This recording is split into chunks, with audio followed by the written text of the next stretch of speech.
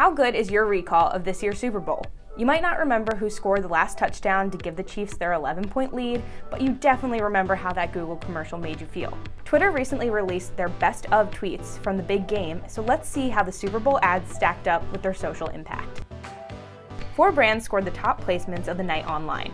In first is Pepsi. With J.Lo and Shakira's electrifying halftime show, it's not hard to believe that Pepsi came out on top as the brand that drove the largest overall conversation among Super Bowl viewers.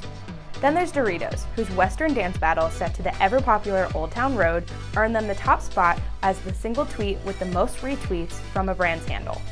Google solidified its high ranking with a commercial that tugged on everyone's heartstrings, which earned them bragging rights for being the brand that drove the highest overall positivity compared to all other brands participating in the Super Bowl conversation. Lastly, if you were watching your Twitter timeline instead of the game, there's no way you missed Tum's big Super Bowl activation. That's right, they didn't even have an ad in the game, but they intercepted the show with a supersized sweepstake with a custom hashtag which earned them the top spot for the brand that didn't have a national ad spot.